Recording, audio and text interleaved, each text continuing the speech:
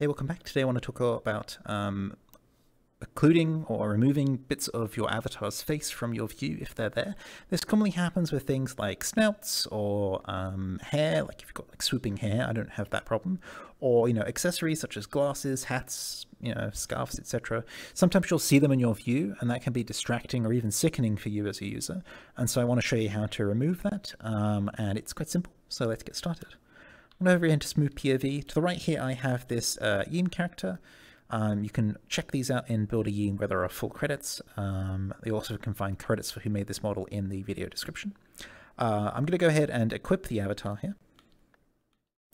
And then I can't show you on the camera that effectively exactly what I'm seeing, but I can emulate what I'm seeing. So right now what I'm seeing is the swooping down hair. This hair that comes down over the eyes, I'm seeing that.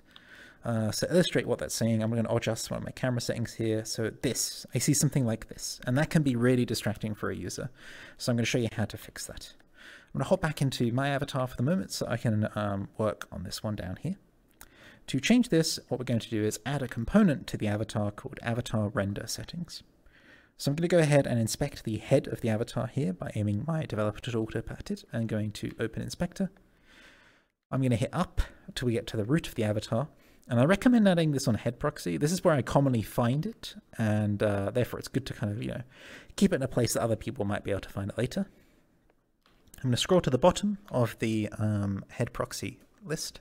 I'm going to go to Attach Component. I'm going to go to not uncategorized, sorry, I meant Users.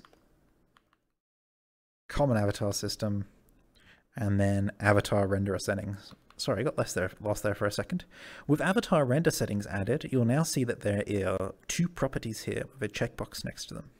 Near clip is things near to you, and far clip is things far away. I don't recommend setting up a far clip value, but I do recommend setting up the near clip value to solve that hair problem that we're talking about. To do that, just check near clip, and then change it to a value. I know that 0.06 here works, but you might have to experiment. When you're experimenting, try very, very, very small numbers. Don't do anything big. If you do anything big, you might end up not being able to see your hands, and then you might get stuck.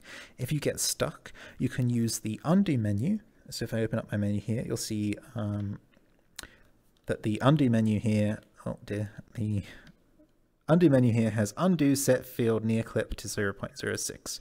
So if I undo that, it will undo the value which I've entered into near clip. With this setup, I can then re-equip this avatar, deselect everything, and now I'm actually still seeing a little bit of the hair actually. So I'm going to go ahead and increase that to 6.5. Like I said, always do it small. I can't see it here, so I'm going to back it off to 6.2, where I can see it. 6.4's 6.3, looks like 6.4 is going to be good. Never increase it by a lot, always do it by little bits, and then you will never have any problems. Now, and again, you'll have to take my word for it, I cannot see the hair swooping across the face. To illustrate that one more time, I'm going to back the camera settings up. So I've gone from basically seeing effectively that, swoopy hair across my face, to seeing that. Much better. If you have any trouble setting this up, do let someone know and they can help you out in game or ask in the Discord. There are plenty of people that will help you out with this particular setup. Thank you. I will see you next time. Hope that's helpful. Bye-bye.